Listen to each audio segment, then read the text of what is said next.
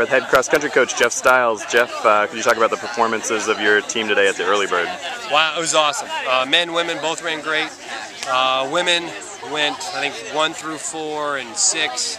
Just a lot of great performances, even down to 10th, 15th, 20th place on our team. I mean, we just had great performances, so very impressive. We had like a 4-second spread, 1 to 4, which is a phenomenal start. Led by senior Liz Phillips, but we had a lot of great freshmen in there, some upperclassmen.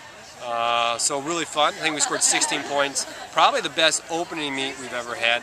And then on the men's side, the WashU alumni won, so I was pumped about that. And I believe the WashU men were second. I haven't seen the official results yet, but ran really well. Tucker Hartley up front, Michael Bernstein, Drew Padgett, freshman, moved up really well.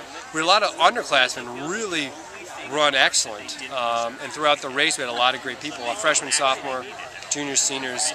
Yeah, so I haven't seen the official scores on the men's side, but I believe we were second. And just a really fun start.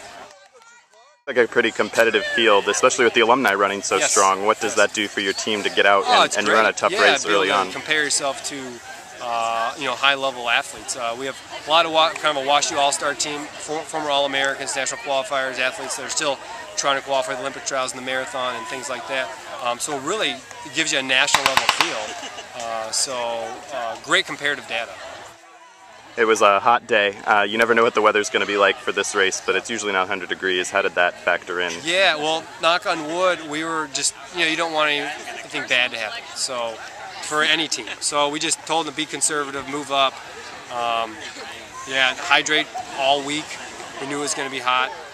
So I think they really did a great job of being smart prior to the race, during the race, and hopefully after the race continue to do that. But yeah, you have to just be a little more conservative, but it was a lot of fun.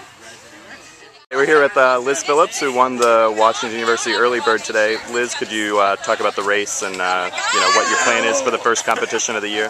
Yeah, well, I mean, it was a pretty hot day today, so going out there we were just trying to work together, starting off slow and building up, just staying together as packs, kind of finding teammates to run with. And I think we did a great job of that today. We really worked on that kind of strategy of running together, feeling good, and then just moving up throughout the race. And yeah, so I think it went really well. It accomplished what we were trying to do and then prepared us for some races in the future. This is your guys' only home meet of the year. How does that differentiate this race from a lot of the others that you'll run from now until November? Well, I mean, it is the first race this season. It's kind of a fun practice race, getting into it. Like I said, the results of today's race won't have any effect on the rest of the season. It's just kind of getting used to racing again, and it's really nice that it's a home race because we can have our friends and family here. We'll have sprinters and jumpers here, and it's just really nice to have that experience. And it's more like a fun, getting used to it, getting the jitters out kind of race. So it's a great experience. It's fun every year. So have our alumni here as well. I was going to say it has to be nice to see alumni and old teammates come back for this as well. Yeah, we have a pretty big number of alumni this year, especially on the guys' side. So it's just really exciting to see everyone here, everyone together, having a fun time, and enjoying this holiday weekend. So.